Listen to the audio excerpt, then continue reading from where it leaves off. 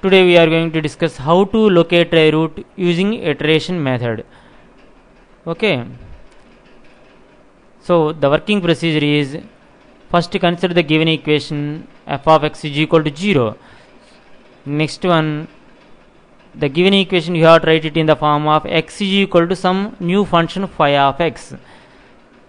Next what you have to do is that this new function phi of x should satisfy the two conditions. The first one is, if x lies between a and b, then phi of x also lies between a and b. And the second condition is, modulus of phi dash of x always should be less than 1 for all x belongs to the interval a comma b. Okay.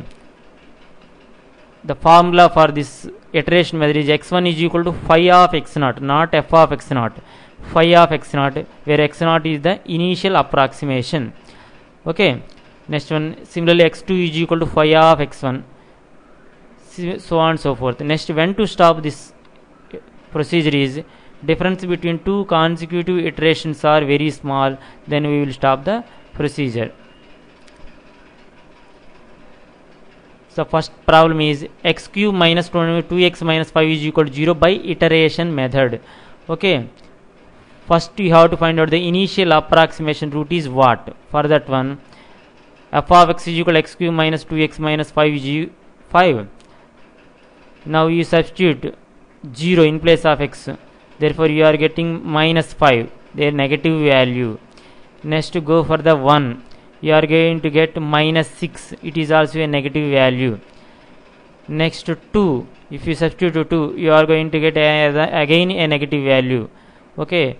Next you substitute 3, you are going to get a positive value 16.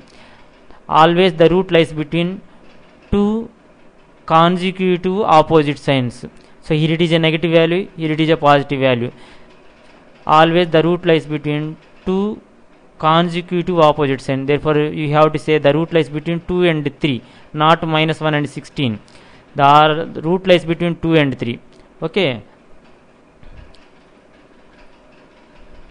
Root lies between 2 and 3, and consider the x naught as 2. Next, what you have to do, you have to design a new function phi of x. For that one, x cube minus 2x minus 5 is equal to 0. X cube is equal to 2x plus 5. Okay. X is equal to 2x plus 5 whole power 1 by 3. Now you consider this x as this 2x plus 5 whole power 1 by 3 as phi of x, new function. Okay. Next you consider the phi dash of x is 1 by 3 into 2x plus 5 whole power minus 2 by 3 into 2. Okay. If you consider modulus of phi dash of x is less than 1 for all x belongs to 2 and 3. This 2 and 3 is from here you are going to get. Modulus of phi dash of x is less than 1 for all x belongs to 2 comma 3.